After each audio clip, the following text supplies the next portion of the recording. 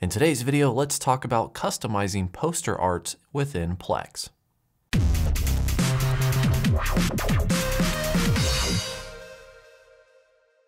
What's up YouTube, Jason here with Bite My Bits. Like I said, I'm going to be talking about customizing your poster arts within the Plex media server. Poster arts, of course, is the artwork you're going to see when you're browsing through TV shows or movies or stuff like that. But in today's video, I'm going to be focusing on movies. However, the same concept can be carried over to TV shows. In fact, you can even edit custom poster arts for each individual season within a TV show. Now, this video was inspired by a previous Plex Bits video of mine. You can check out the cards above. Basically, in that video, I showcased James Bond and sorting them by when they were released. And during this demonstration, I did have some custom poster arts for each movie that I displayed. So the common question was, where did you get these poster arts and how can I get them? Well, in today's demonstration, I'm actually going to be using Back to the Future because I really like that movie. And believe it or not, adding or customizing a poster art is super simple. So let's go ahead and jump right in. As you can see here, this is Back to the Future. You can already see the poster art I have selected, but if you wanted to change this,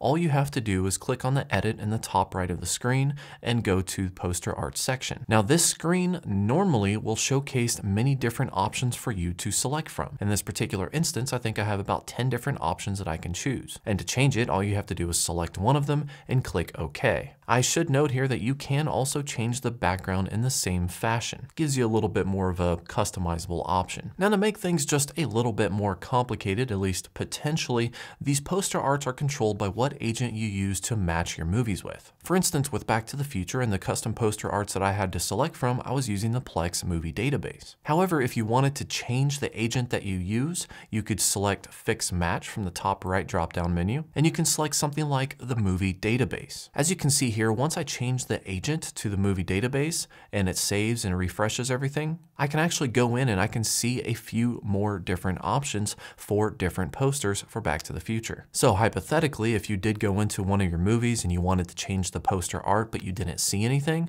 this might be something you might have to do. And this could work both ways. This movie is just a demonstration. You might get more options using the Plex movie agent or the movie database agent. So what I would recommend is to play around with this, try each one and see which one can give you the best options. Just keep in mind that using either or might change whether or not you have the ability to see extras for the movie or potentially watch a trailer for the movie. However, if you like what you have as far as having extras or a trailer, but you still want to change the poster art to something that's not listed, Plex still gives you the option to do this. If you go to edit your movie like you did before, go into the poster art as you did before, but this time you can use the option to either A, browse your local computer and upload a custom poster art, or B, you can enter in a URL of one that already exists on the internet. Plex will automatically download it and conform it to your Plex media server specifications. And what I mean by that is like the size for the preview. A great way to get custom poster arts for your media collection if you wanted to have a lot of options is to use the moviedb.org. So if you go up to www.themoviedb.org,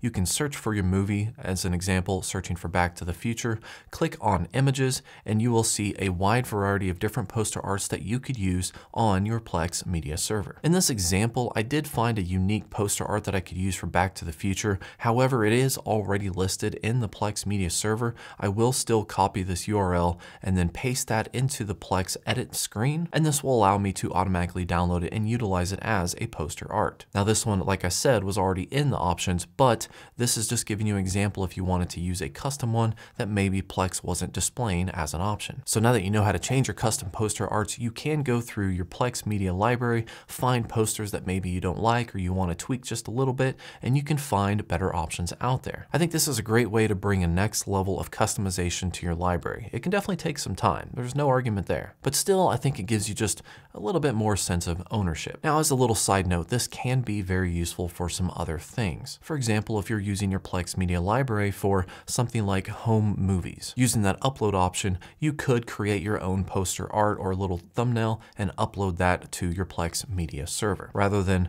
relying on the Plex scanner to do the work for you. So guys, that's the end of today's Plex Bits. Let me know if you have any questions, post them down below. And also if you have any other recommendations for future Plex Bits episodes, I will be happy to read them down below. As always, like and subscribe. Thank you for watching and have yourself a good day.